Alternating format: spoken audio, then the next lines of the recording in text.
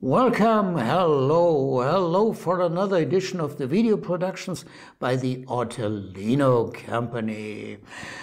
But I should present myself first. My name is Dieter Onschura, and I'm your host for this video, and I'm the owner of the Ortolino Company, and we've sold Japanese prints, but also contemporary and modern prints in weekly online auctions since 2001, exclusively online. And in this video, I want to present you another print by Binnie, the Scottish-born Japanese printmaker, Scottish-Japanese printmaker, today worldwide renowned, established, and one of the leading, if not the best, printmaker of the so-called mokuhanga art movement. Mokuhanga stands for woodblock print, and mokuhanga is a movement worldwide of printmakers who use this old Japanese style to make art prints. Well, what does it show? Let's start with the title. The title is rather long, my friends.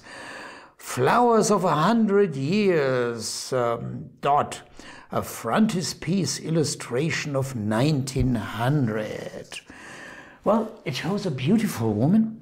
The Japanese have the word Bijin for that. And it's some old genre of Japanese woodblock printmaking, and she reads something. She reads an old book, a woman from around 1900.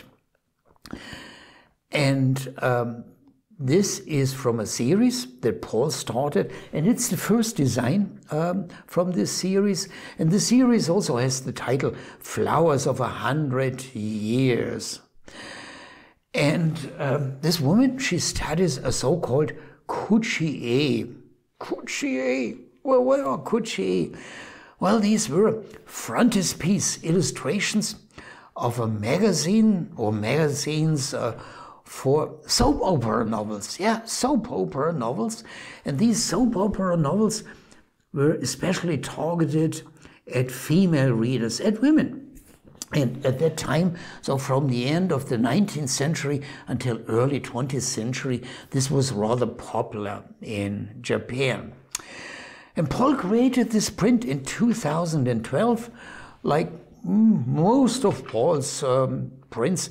Also, this one has an edition of 100, and it was published in Paul's preferred size of roughly in inches, 19 by 13 inches, roughly in centimeters, roughly 33.5 by 47.5 centimeters.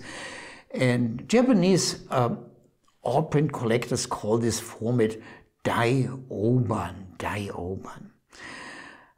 Paul is a nice guy, and therefore he wrote an explanation about this print in the subject, what are kuchi-e.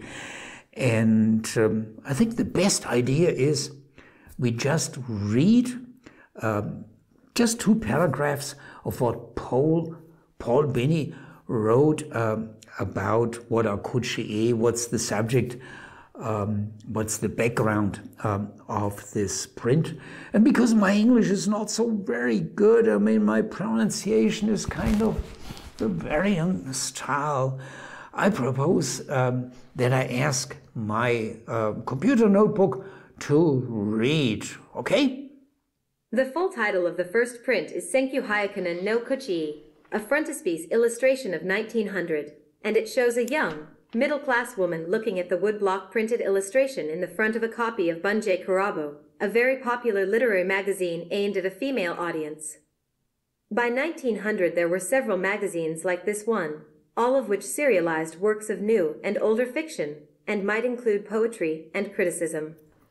The important point is that by this time, the educational reforms of the Meiji government meant that women were now on an equal footing with men in being taught to read and write to a functioning level, so Japan had become a nation with universal literacy.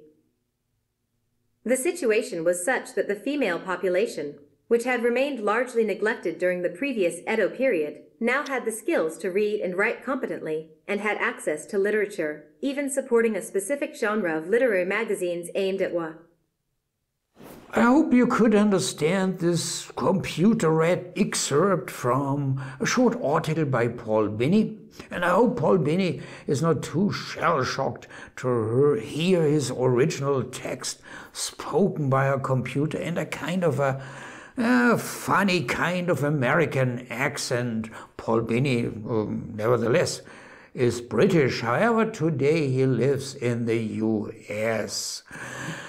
More about Paul Binnie. He was born in 1967 and he made his BA and I think also Master of Arts and Art History in Scotland, University of Edinburgh, I think, but correct me if I'm wrong. And then he went to Paris and there he discovered Japanese woodblock prints. And he decided to go to Japan to learn how to make them. And there he spent nearly 6 years, more than 5 years. And under the guidance of a master carver and master printer, he really learned the trade. And today he's a leading mokuhanga artist. Mokuhanga, another word for woodblock print, the Japanese way. And some say the uncontested leader in this field. His prints are today in such renowned museums like the Metropolitan Museum of Arts or the British Museum, or also in the Modern Museum, or in the Museum of Modern Arts in New York. And a few weeks or a few months ago, there was an exhibition at the Met, the Metropolitan Museum of Arts in New York. And this was an exhibition about Japanese prints, the style of Japanese prints over 200 years or something like that. And about 24 of Paul's prints were selected to represent the period of contemporary Japanese woodblock printmaking. Well, so much about Paul Binnie, and you are so lucky, and we are so lucky that we can offer his prints in our auctions. And in our current auction, you find 2 prints by Paul Binnie, and one is this from this series of women from Japan over the course of time.